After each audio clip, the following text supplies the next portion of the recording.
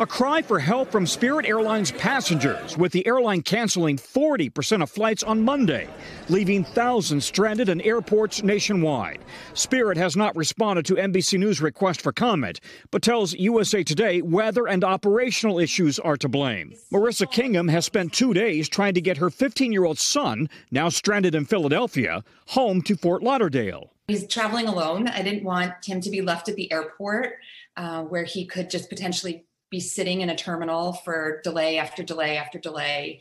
The summer travel surge fueling frustration and anger as many airlines have rebooked passengers without asking, and customers forced to wait for hours just to talk to a representative on the phone.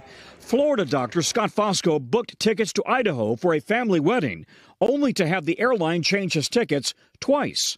You feel like you're doing all the right things, and then you have this business entity in Delta that's treating customers in a way that you can't believe it's happening.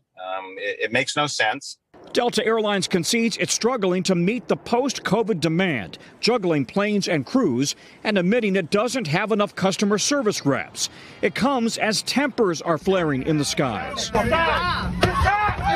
with a fistfight breaking out between passengers on an American Airlines flight from New Orleans to Austin on Sunday.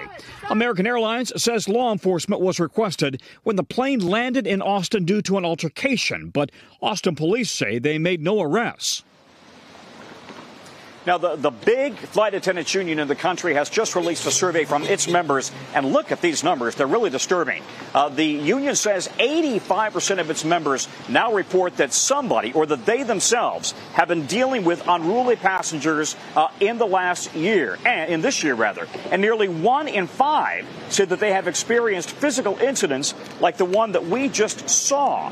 Now, the head of the union says if this continues at this rate, we are going to see more incidents this year than in the entire history of aviation. Savannah, back to you. Oh, wow. Enough's enough. All right, Tom, thank you very much.